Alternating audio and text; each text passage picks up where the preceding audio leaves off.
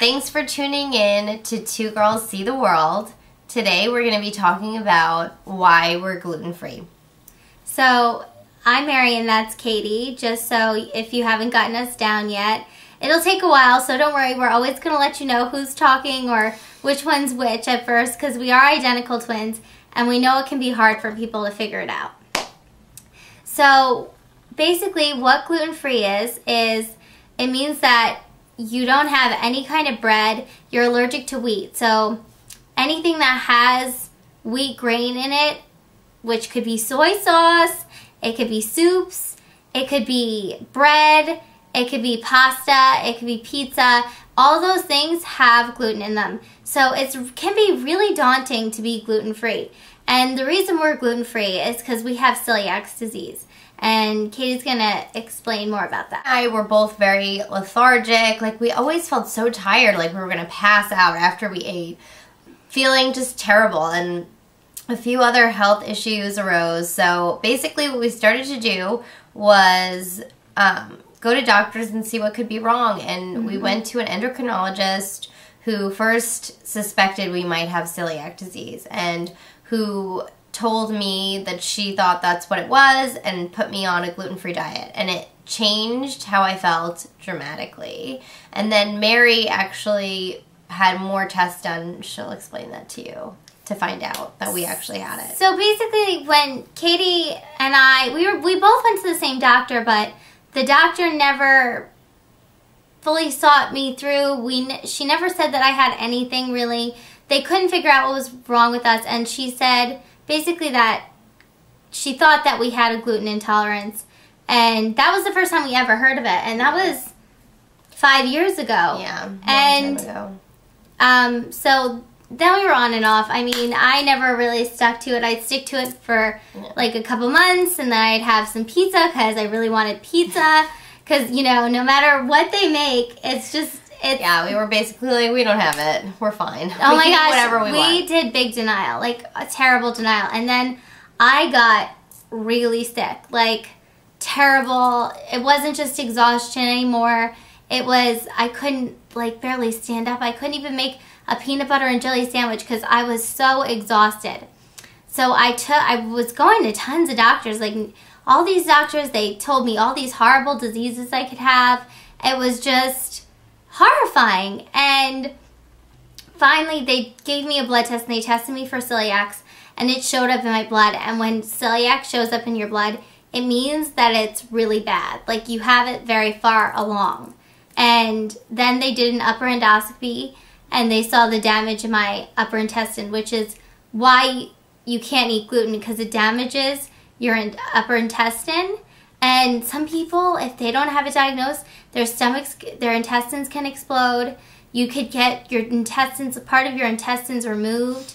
It's really serious stuff. It's really not good. It's the stuff that makes you say, whoa, whoa, whoa, like, let me snap into this. Now I'm not going to eat bread anymore. Yeah, it makes you really put in perspective, like, your intestines or pizza. Like, yeah, you choose your intestines, and if you don't, maybe you should talk to someone.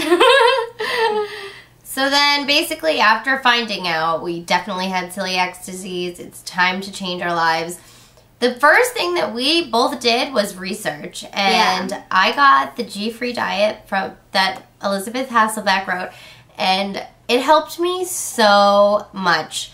I was so hesitant to go gluten-free because I seriously, food to me is not just food, it's not just what I eat to go by. I live to eat instead of eating to live. So for me to change all of the things that I love so much, I mean, deli sandwiches, pizza, baked goods, cinnamon rolls were like one of those things where I was just like, once I found out I had celiac disease, all I wanted was a cinnamon roll. That's the only thing I wanted to eat. Grilled cheese and mac and cheese for me. It's all I think about still sometimes. It's bad.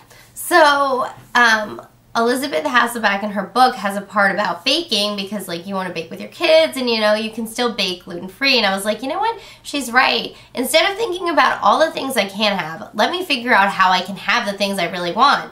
So I started researching and I, like, perfected all these recipes because I wanted them to be so good. And now they're way better than the things I had that had gluten in them. I make the most incredible cinnamon rolls that are blow cinnamon bond cinnamon rolls out of this, like, out of the park.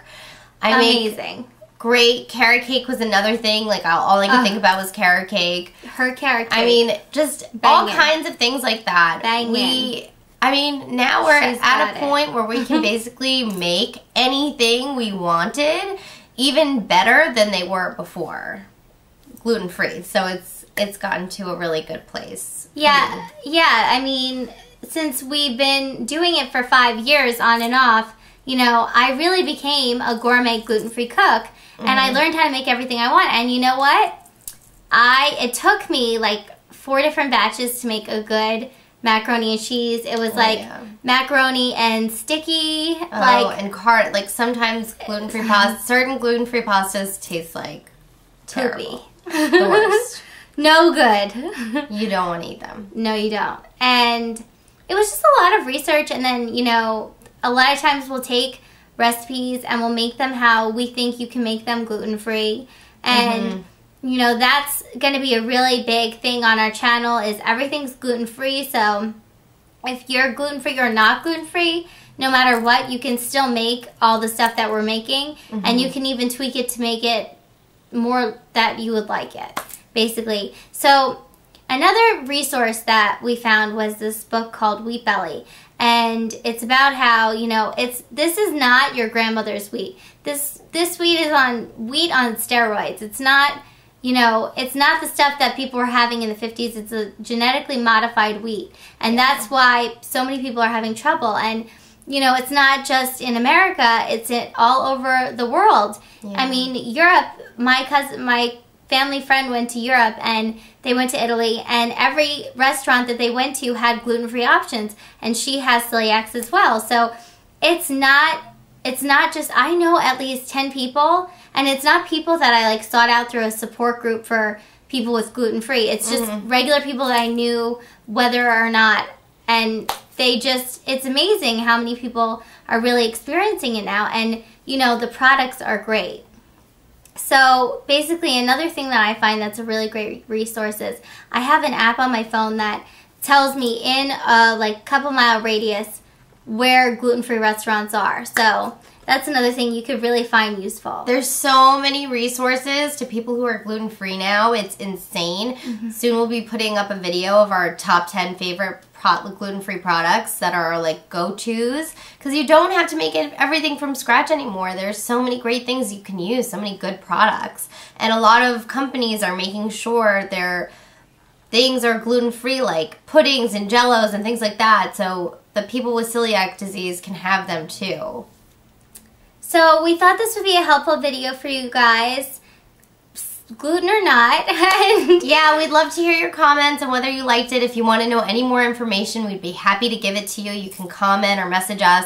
We would love to help anybody with their gluten-free journey, because it is a journey. It doesn't happen in one day. It's really hard to do. So we'd love to help anyone going through it. Trust me, we've been in your shoes. You can do it. If we can do it, you can do it. Trust me. And all of our stuff is linked on the bottom bar under here. So, you know, any way to contact us.